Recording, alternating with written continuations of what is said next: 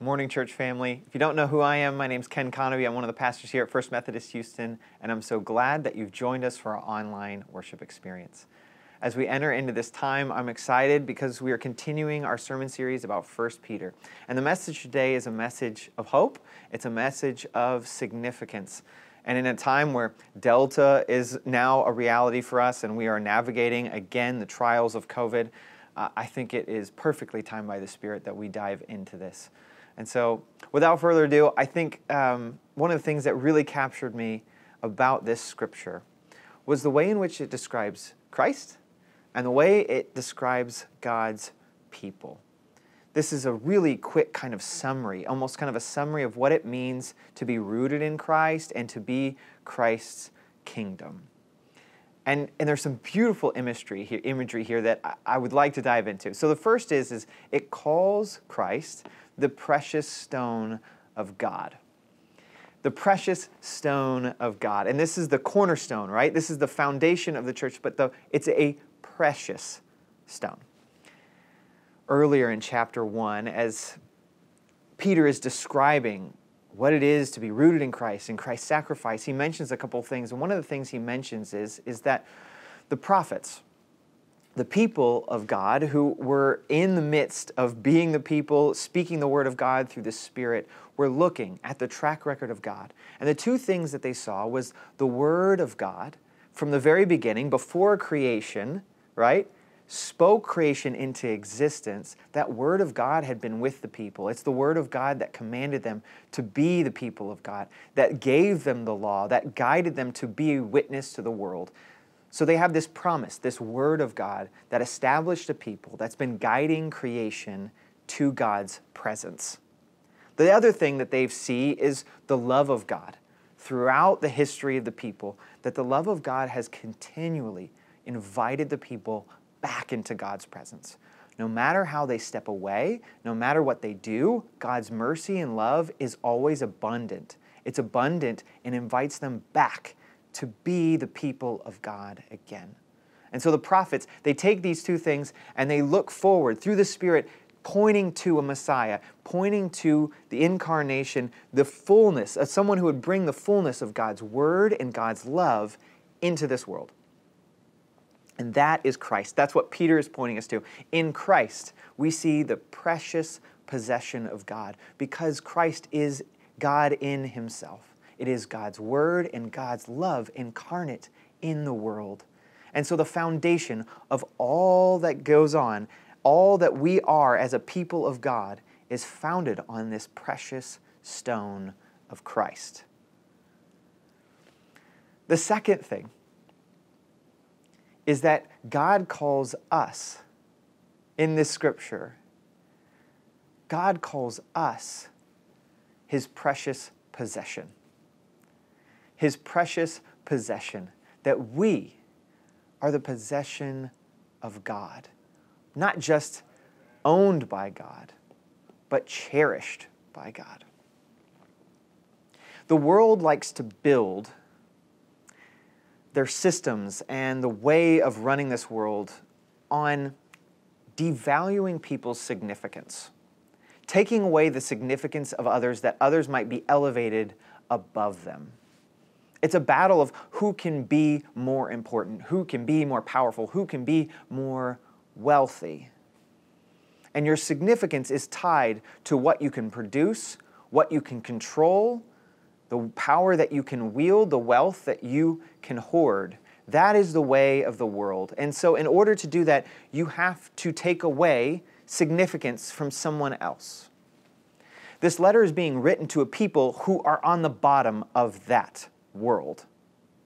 A people who are suffering, a people who are going through hard times, they're going through trials. The world is telling them that they have no significance, that they are worth persecuting, they are worth having suffer for the sake of the Roman Empire. These people are not valued as equal to other people. But in Christ, in the cornerstone, in the cherished cornerstone of Christ, they are given the true Word of God. that they are significant. That there's nothing in this world that can say they are not significant because the Creator of all things says that they are significant. There is no one more powerful.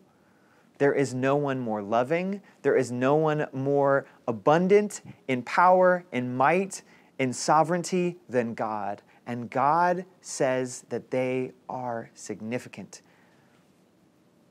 That they are a holy priesthood, a cherished nation, that they are a precious possession.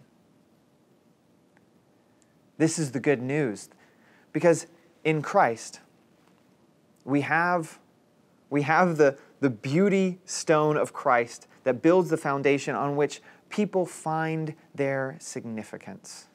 But this stone was rejected by the world.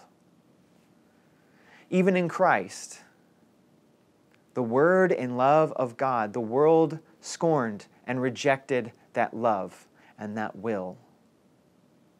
And so even in Christ, we have someone who understands what it means to experience the hardship of the world, to endure it. But Christ, in his servanthood love, followed the will of God even to suffering death.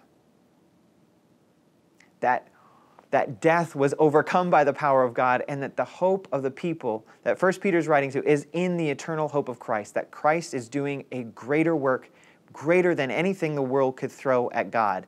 They did their worst. They killed the Messiah. They tried to eliminate the word and love of God, but God was more powerful, defeated that. And we rest in the hope that God will fully restore this entire world, that God will be victorious. That's the message of hope that 1 Peter is trying to communicate to people who are suffering, people who are not seeing hope, people who are not feeling significant. And I have to confess that asking the question, where do I find my significance, is a difficult question to ask. Because that cornerstone, the one that is rejected, is either a stumbling block or our salvation. That's what the Scripture tells us. It's either a stumbling block or our salvation, or our hope. The truth is we as people, here and now, seek our significance in a multitude of things. We seek our significance in what we can accomplish, what we can do. We treat our significance based on people's opinions of us, our popularity. We treat our significance on what we're able to provide and build, our own little empires.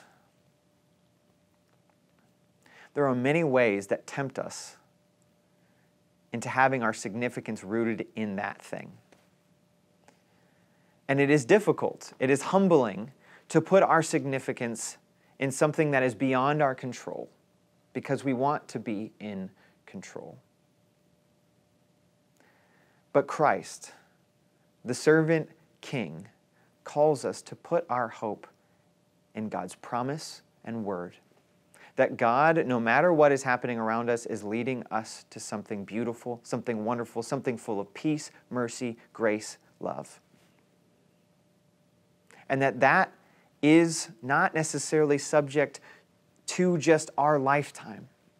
That this has been a long journey of history, that we are only a part of that story. And so our call is to build our foundation on that promise, on that hope, on that love. Because we are also living stones. We are a part of God's plan. God spoke significance to us through his love, but he also calls us to be that significance in the world. This is not just an idle hope, but one that lives in a testimony of witness, that lives built on the foundation of what we have seen and been guided to in Christ. To be that for our neighbor, to be a source of love and compassion for those around us, even when suffering abounds, pointing to our future hope, pointing to the full restoration of creation, our lives, and the world around us. What follows this passage is 1 Peter tries to kind of challenge people to live a life as foreigners in a foreign land, to realize that they are people of God in the world, And that in many ways that makes them foreigner. In many ways that's going to put them at odds with the world.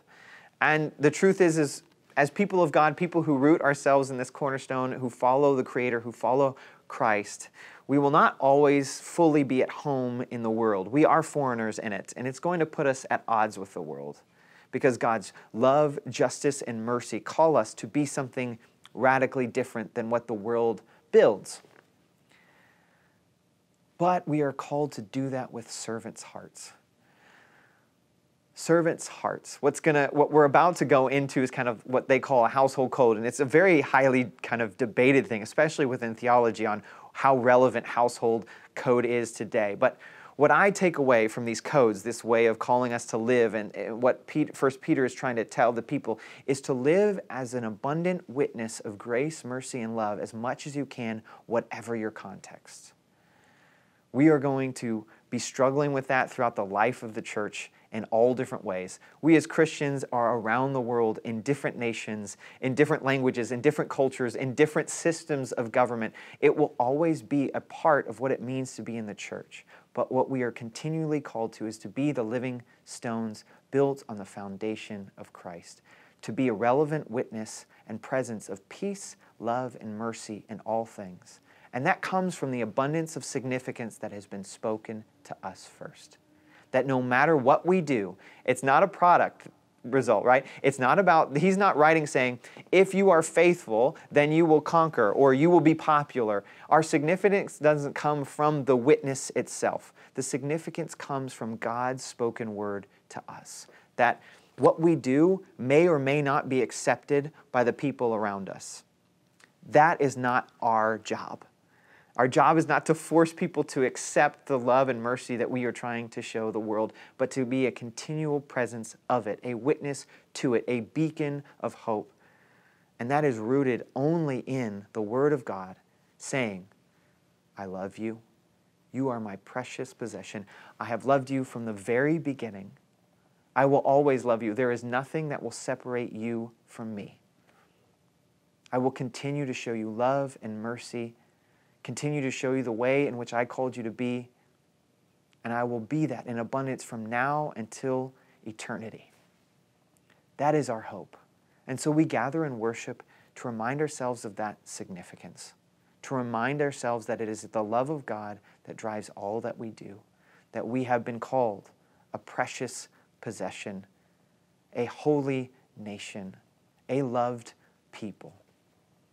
And from that, we march forward from age to age, from generation to generation, partnering with the eternal work of Christ. And that is the foundation and the wall that builds the kingdom, builds a kingdom beyond our understanding until we all meet together in celebrating the full construction of God's word, God's desire, God's wisdom in this world. Would you pray with me?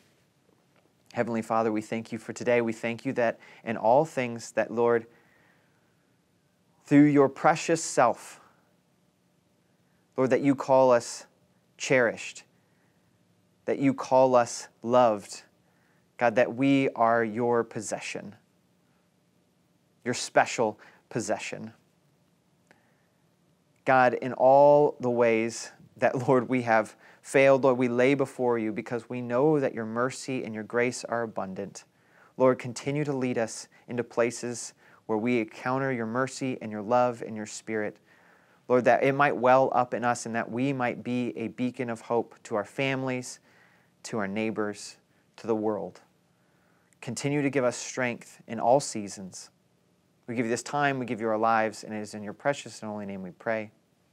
Amen.